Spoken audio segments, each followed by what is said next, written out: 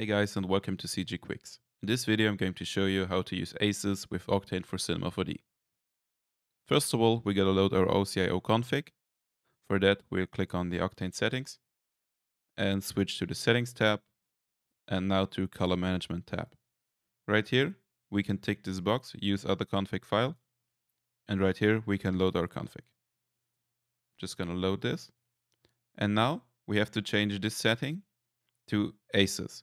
This setting actually transforms all the light values Octane lights are emitting into the ACES color space, so everything should be right.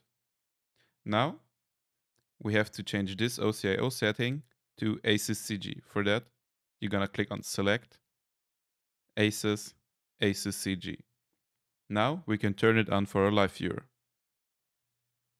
For that, we're gonna switch over to the Camera Imager tab, to OCIO, and here we can select our viewing lot, which is ACES sRGB for now.